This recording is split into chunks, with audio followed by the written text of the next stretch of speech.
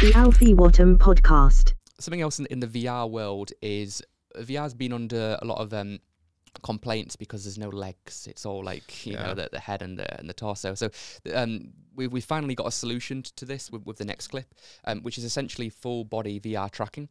So it's these little sensors that you can stick onto different parts of your body. There were ways to do this which were very expensive. This is kind of making it available for everybody, and then boom, you can turn into your character. This is a super cheesy commercial. I don't think I've ever danced like that, but you can now have the movement in VR that you'd have in the real world, which a lot of people are saying is kind of a huge leap for virtual reality, given the complaints that you know Mark had, that Meta had because of that sort of thing. When you see where that clip and where VR could be heading, what's your take on that? Well, so certainly all the big companies are betting that VR is the future, right? I'm on the. I don't doubt it will be. I think we haven't had the killer app or the killer. What is the thing that brings it into the future? When it replaces your phone, I think. Yeah, because at the moment it's a clunky box that you stick on your head with an Oculus. I mean, Apple was going to release theirs and hopefully make an announcement in a couple of months. When Apple do something, they do it usually pretty well. But I'm waiting for that. Yeah, but when you have like this, like a pair of glasses, you know, or something a little bit chunkier, when you don't need your phone, that's the killer app in my opinion. Yeah, I think so. To be fair, I haven't played around with the latest version of what Oculus have done. I think my friend at university had an Oculus Rift, which we played the early ones. Shitloads of. Great fun, okay, but like video games, to be honest, I didn't like do any kind of like metaverse stuff on it. We played like, you know, like I can't remember the names of the titles actually. We played a lot of video games, and I really liked it. I was super motion sick when I first started using it, though. Me too. Really bad. Yeah, it took, and I was like, oh shit, maybe I can't use this, and I was gutted. Two computer science students not being able to use VR would be devastating, but I got over it. It's got to push through. The more you do it, the less you get. Sounds weird, but exactly. But for sure, like all those games, they what I noticed was that they have to get around the movement aspect, and the way they did it was, you know, by kind of like that was part of the controls of the joysticks, right? If you can map like beyond the hands, that surely opens up a whole new level of immersion that you didn't have before, which is also part of the issue with VR is that visually it is very immersive, and you kind of come out of it and you're like, whoa, okay, I've been in the Matrix. But it's not perfect, right? Like for me, the true metaverse, like this kind of concept that we would like, you know, get home from work, plug in at 7 p.m. and, you know, sit on a beach in Hawaii and really feel like you're there. You have to solve some of those immersion challenges, which surely comes from like limb control.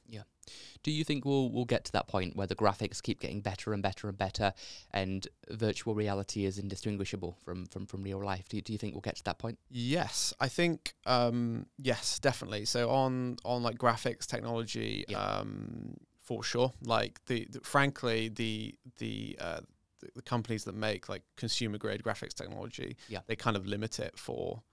They limit where they're at in terms of the products they release to market. So it's further along theoretically than where, you know, consumer wise you can actually get stuff. The other thing with kind of graphics and thinking, you know, making things immersive is typically around like animation quality. So you'll see like, you know, again, let's take things we talk about graphics, video games. Like the reason that AAA video games often look the best graphically is not so much about the kind of fidelity, it's also about how talented those animators are at making facial expressions look good. They use super high mocap.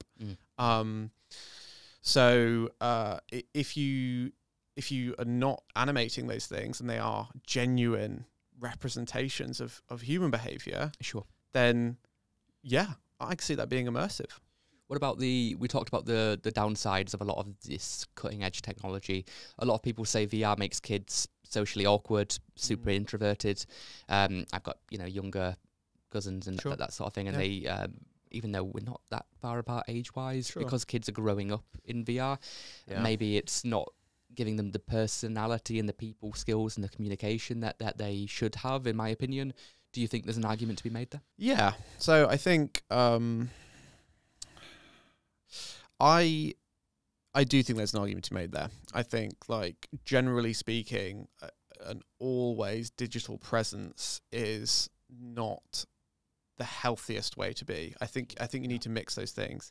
But equally, I don't subscribe to the idea that digital is bad. Like, you can foster genuine friendship, team bonding online. You only have to look at, like, any community of, like, kind of online game. Again, Sure. Yeah. I feel like I talk a lot about video games, but you know, to realize that, like, you can have a lot of camaraderie and like all the kind of, like, you know, face-to-face interactions can happen online.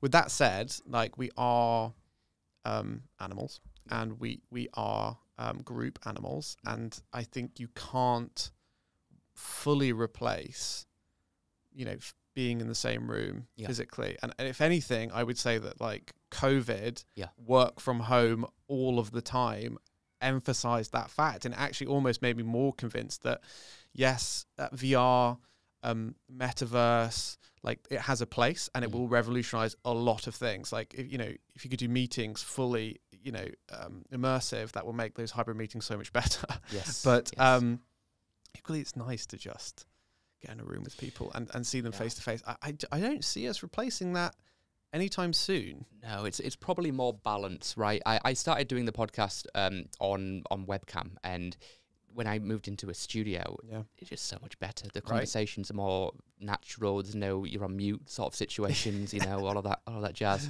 But yeah, I think you're right. I think it probably will get to a point where it gets just as good as real life graphics in terms of motion, in terms of everything else, but it won't be as good as real life because it's not real life. And it's hard to connect with somebody emotionally looking at a digital avatar.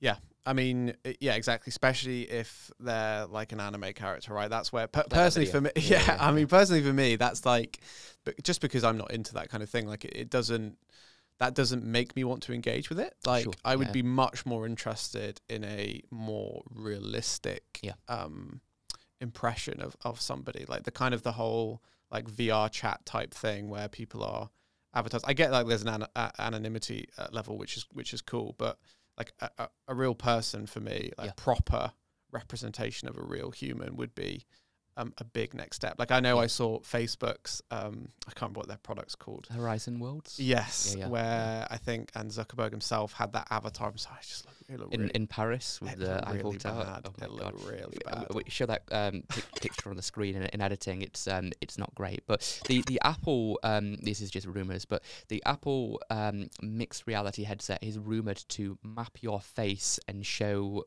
a very realistic version of you. So that very much is definitely a big step forward if that happens.